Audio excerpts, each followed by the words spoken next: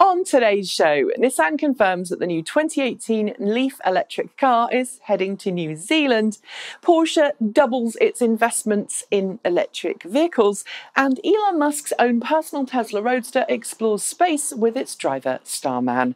All of this and more coming up next. This is Ecotricity's ecoTEC roundup show from New Zealand's only carboNZero certified renewable electricity company. We're 100% Kiwi and 50% community owned. Switch today at ecotricity.co.nz. Hi there, I'm Nikki, your resident ecoTEC host and fan of everything that gets us off suck, squeeze, bang, blow and onto clean, renewable transport of the future. Today. And I'm starting the show this week with some fabulous news, namely that Nissan has announced it intends to bring the new next-generation Leaf to the Kiwi market. With a real-world range of around 240 k's per charge, the new Leaf is a lot less nerdy than its predecessor and has a far better range too. It also has some great semi-autonomous functionality in the form of the Pro Pilot Driver Assistance package. I don't have any news yet on pricing or exactly when the Leaf will touch down in New Zealand, but it's fabulous news to see yet another affordable family EV prepare for its Kiwi debut.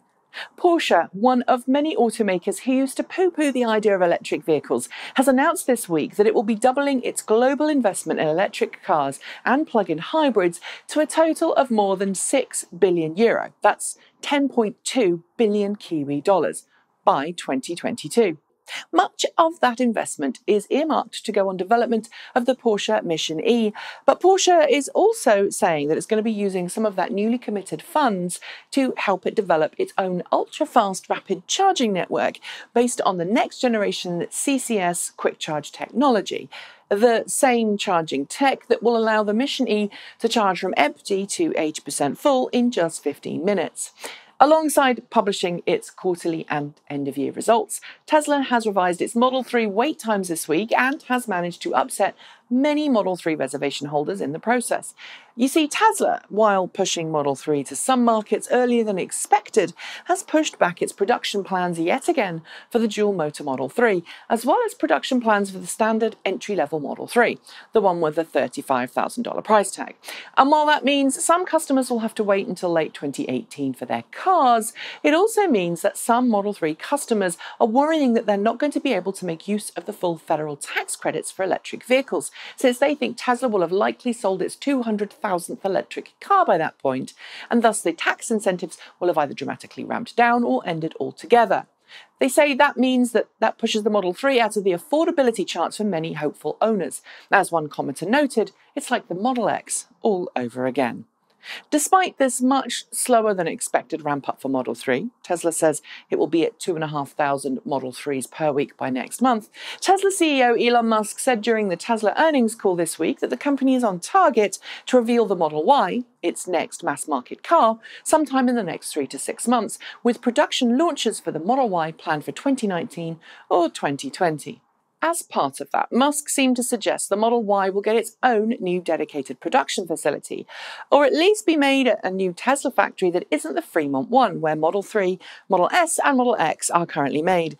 As for paying for it, well, Musk said capital investments for Model Y will begin by the end of this year, a move which will further dilute the number of projects Tesla is working on at the same time.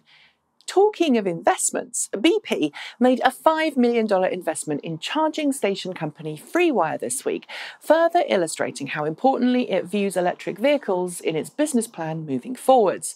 What makes FreeWire interesting, however, is that it's a company that produces the Mobi portable rapid charging system, essentially a portable rapid charging station on wheels with an integrated battery pack. The FreeWire charging stations can be wheeled to vehicles which need them wherever they are and can charge up to 10 electric vehicles per day. Also worth noting is the fact that because there's a battery pack on board, the Mobi charger can charge itself up from a washer or dryer outlet rather than needing the usual high-power three-phase outlet that's required for DC rapid charging stations. BP has already committed to trialling the Mobi units at various charging petrol stations in Europe, so keep your eyes peeled for them in the wild. Back in 2015, the world's first full-size all-electric ferry, known as the Ampere, went into operation in Norway, complete with 2 dockside charging stations designed to refuel the ferry's onboard battery packs in double-quick time during loading and unloading. At the time it was launched, it was expected that the ferry would make some significant savings in terms of energy and carbon dioxide emissions. But it turns out after 3 years that those savings are far higher than anybody first thought. It's no surprise then that the ferry company which owns the Ampere has already gone ahead and ordered another electric ferry. Electric propulsion, it's not just for cars. By now, I'm sure you're familiar with the Formula E race series, the I-Pace E Trophy, and the Electric GT, racing series dedicated to all-electric automotive racing. But have you heard about the FIM NL Moto E World Cup, a brand new FIM race series for electric motorbikes? Due to start next year, the race series has chosen Italian electric superbike company Energica as its manufacturer of choice. And this week, the company unveiled the ecoGP, an out-and-out race-ready electric motorcycle with a top speed of 155 miles per hour. That's 250 kph, the ecoGP is still in its final stages of race preparedness. But with just a year to go, expect to see a lot more of this motorcycle and the race series in the coming year. And finally, space is big. Really big. You just won't believe how vastly, hugely, mind-bogglingly big it is. But after SpaceX made its first successful launch of the Falcon Heavy rocket this week, there's now an electric car travelling through that vastness. Specifically, Elon Musk's own personal Tesla Roadster. Unless you've been under a rock all week, I'm guessing you already know about the very special electric car payload that sat atop the Falcon Heavy's upper stage as it broke orbital velocity, its stage-run rockets gracefully returning to the Kennedy Space Center for a choreographed landing, and its Stage 2 suffering a less than perfect landing in the Atlantic Ocean. Musk's Roadster, piloted by the mannequin affectionately known as Starman, was launched into space to prove that the Falcon Heavy could be used as a reliable heavy lift for future missions to Mars and beyond. And while the Roadster was intended to be launched on an elliptical orbit of Mars, it turns out that that third burn, designed to send it there, was a little strong, hurling Starman and the Tesla off towards the asteroid belt instead. Safe travels to both, and here's to many, many more SpaceX launches. And on that note, it's time for me to bring another episode to a close. And don't forget to like, comment and subscribe, tell your friends about the show, and if you've got some feedback, be sure to send it our way. As always, I'll be back soon with more ecoTech goodness, so make sure you hit that notification bell below to find out the minute a new show is uploaded. In the meantime, have a fantastic weekend. Make sure you do something fun, and don't forget to help keep those wind turbines spinning by switching to New Zealand's only carboNZero certified renewable electricity company.